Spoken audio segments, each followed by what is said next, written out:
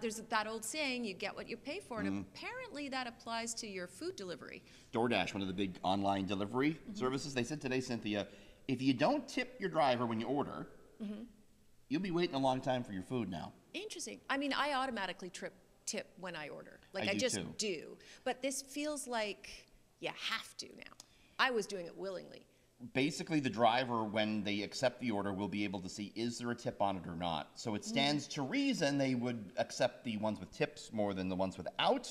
Therefore, if you don't tip, the wait time might be longer. DoorDash does say the vast majority of its customers do, in fact, leave a tip, but they say they believe that the driver should have the power and the ability to see, is there a tip before they go ahead and complete the order. I mean, in fairness, that's how they make their money.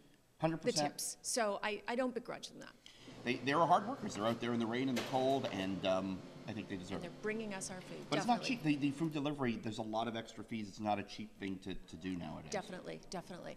Okay, so we were in what we call scrums, where all the reporters today surround a minister and ask questions. And today we were in a scrum with NDP leader Merritt Stiles. And I saw Richard's eyes go boing when she said something, because she talked about she wants the Ford government to tackle the rising price of groceries. Yeah, which we talk a lot about here in the business report, and it's something the federal government has been looking at tackling.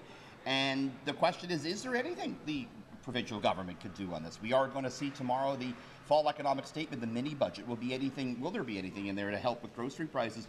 Interim Liberal leader John Fraser says he wants the Ontario Competition Bureau involved, speculating he is that price fixing may be going on, much like we saw with bread years ago.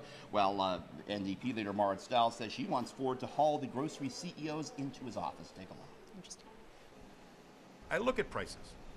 There's profit taking.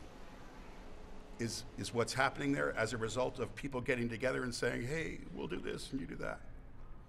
It's happened before. I mean, I don't think it says that it'll never happen again. I think that they could be talking to a lot of those companies that they've given major handouts to about the need to adjust and control grocery prices. On the federal level, the grocery companies have promised to do something, but the details of which haven't been forthcoming, and the Trudeau government is prompting the grocers to come out with a comprehensive report tomorrow, actually, on what they're doing.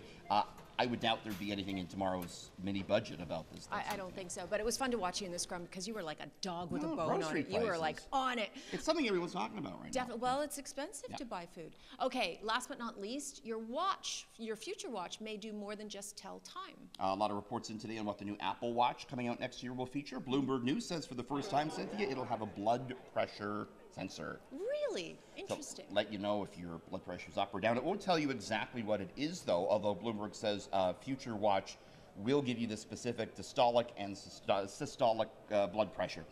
Next year's watch also reportedly will feature a sensor to detect sleep apnea.